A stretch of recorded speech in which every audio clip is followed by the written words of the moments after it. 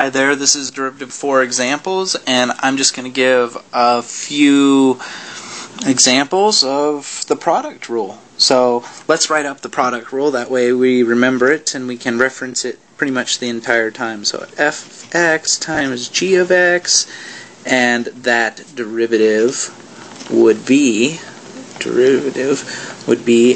f prime of x g x plus f of x g prime of x.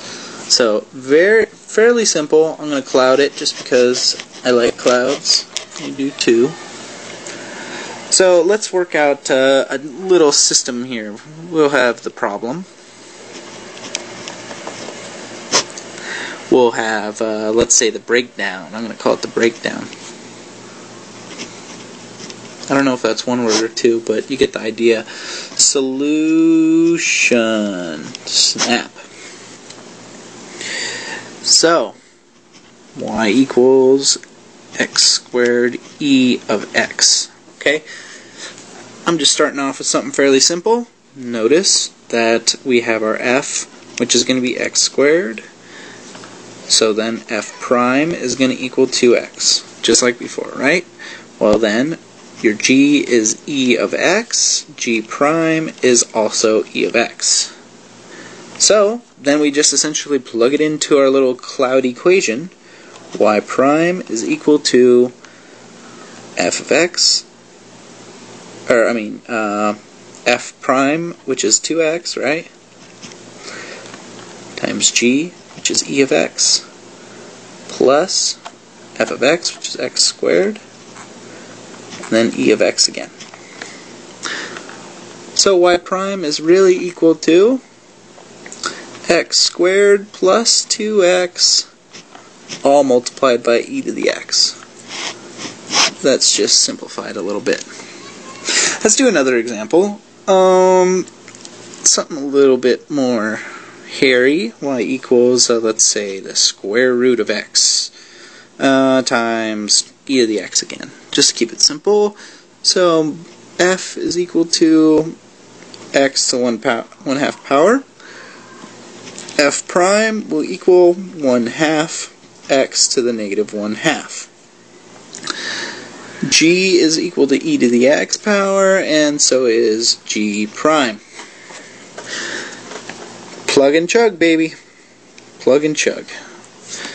What's your f prime? That's going to equal 1/2 x to the negative 1/2 power times the g, which is going to be e to the x, plus, then you have your x to the 1/2 power times e to the x.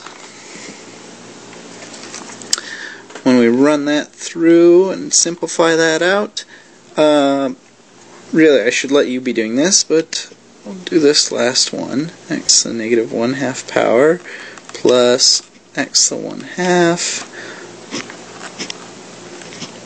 e to the x. So fairly simple.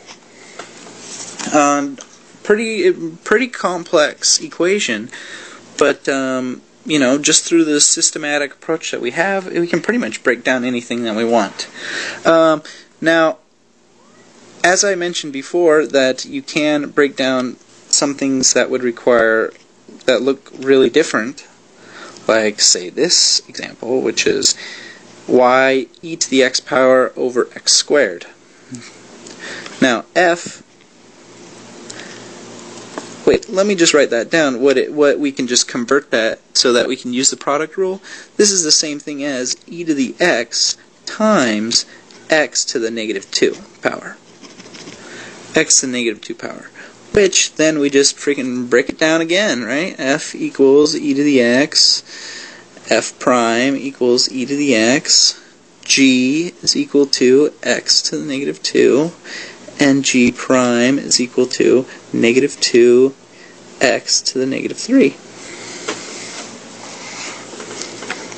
So then we just systematically do it again. Y prime is equal to f prime, which is e to the x, e to the x, sorry, times g, which is going to be x to the -2, plus, sorry, there's a little bit, I'm going to drop down to the next line here, e to the x times g prime, which is -2 or x to the -3. So y prime is equal to x squared minus 2x to the -3 all e to the x power. So the simplifying is actually where a majority of you will be making your mistakes. So let me just break down one more situation. Here's one that's a little bit more complex. Might catch you a little off guard, but y equals 2x cubed plus 3 and x to the 4th power minus 2x. How about that? Well, while it looks big and complex, you don't need to multiply that whole thing out. We can just break it down systematically once again. 2x cubed plus 3. So f prime is equal to 6x. G is equal to x to the 4th power minus 2x. G prime is equal to 4x cubed minus 2. So, simply y prime is going to equal f prime g, which is x to the 4th minus 2x, and then you have plus, then the exact opposite way, which is going to be f 2x cubed plus 3 and times it by 4x cubed minus 2. So basically I'm just going to let you kind of multiply that out and simplify it, but realize that it's all just a system. You understand the system, you'll get the problems. Now one thing I want you to remember is y equals x cubed times x squared. While we can solve this with our product rule, the product rule will work. It will work. But look for an easier way.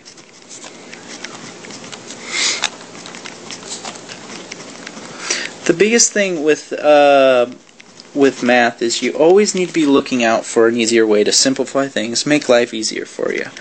So notice that with this, y can just be simplified down to x to the 5th power, which we can just punch out real quick as 5x to the 4th power. Really simply quick. You just got to keep an eye out for that kind of stuff. It's the same in calculus as it was in algebra. Anyway, thank you for watching, and I'll see you guys in the next video.